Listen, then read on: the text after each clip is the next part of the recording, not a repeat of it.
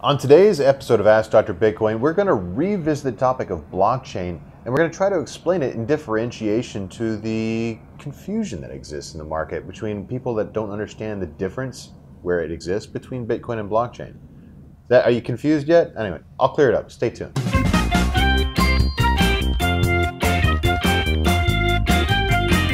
So the enterprise, that is to say companies like IBM, Oracle, Dell, EMC, these companies have had a mantra over the last several years, I would say, last couple of years going back to the beginning of 2017. And that mantra is blockchain, not Bitcoin. It shouldn't make a lot of sense to folks that have been a regular watcher of this show because we know that Bitcoin and blockchain are twins. They were originally both conceptualized in the 1980s by a group of folks that call themselves cypherpunks, but of course it wasn't until it was kind of cemented in Satoshi Nakamoto's white paper and subsequent Bitcoin blockchain, the idea of a Byzantine fault-tolerant single ledger accounting system. So why is the enterprise, as it were, trying to differentiate itself from Bitcoin? Well, the answer is actually pretty simple, in my opinion.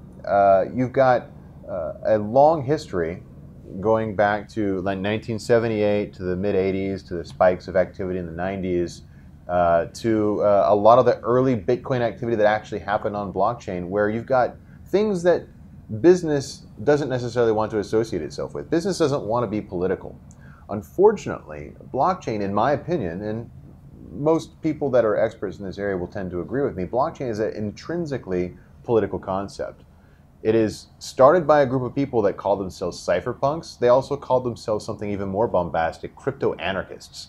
They saw blockchain as a tool for alleviating the need for a country or a state. You can replace a lot of the things that governments do in terms of protecting consumer protection or civil protection or criminal protection with a blockchain. And that is an inherently political concept. And this is something that even the enterprise seeks to do itself. IBM will be very proud to tell you about this creation they've done on Hyperledger where they've tracked blood diamonds. They call them conflict diamonds.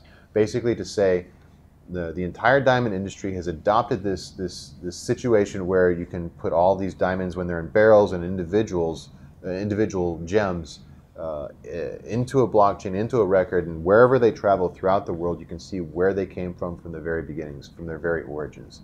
And in so doing, you can ensure that that diamond engagement ring that you're buying for your beloved is not something that was, genocide was created to mine, right? That is a function of government. That's a function that government wants to do, but not necessarily can do.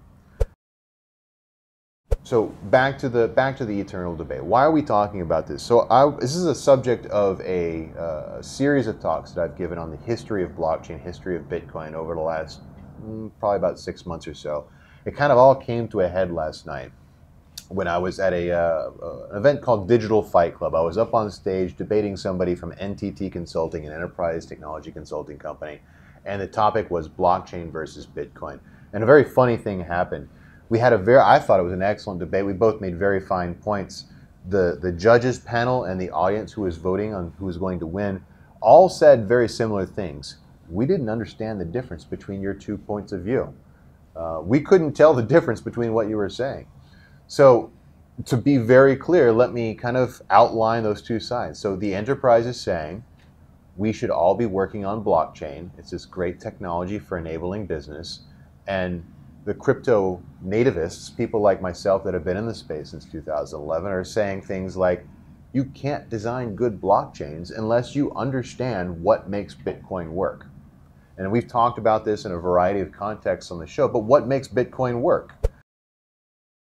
Bitcoin works because it is a Byzantine fault-tolerant system that has a token that has a scarcity to it.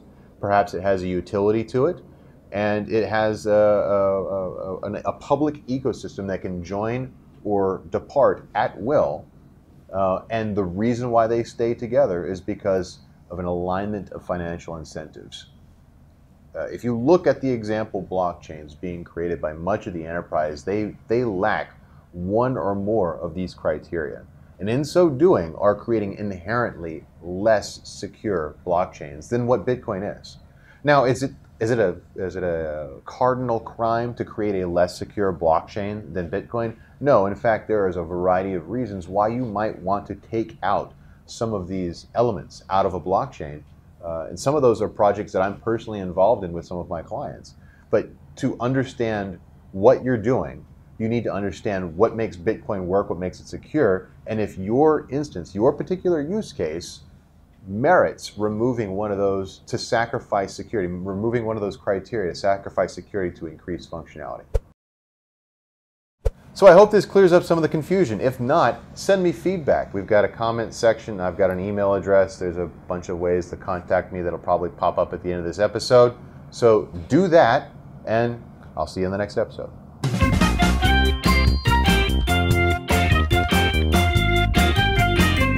So I mentioned a couple episodes on the show.